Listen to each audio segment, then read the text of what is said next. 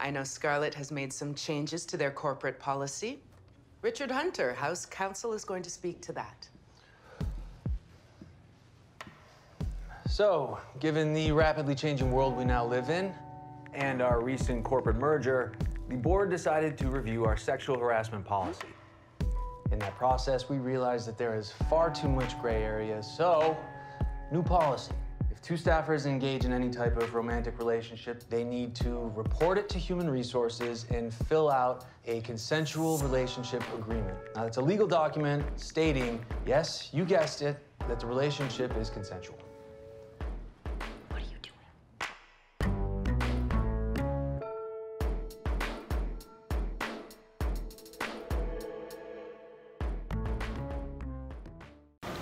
Thanks for watching The Bold Type. Now here's what you need to do. Subscribe. That's what. Do it now. And then you can watch more videos of The Bold Type. Stay fierce and click the subscribe button to watch more.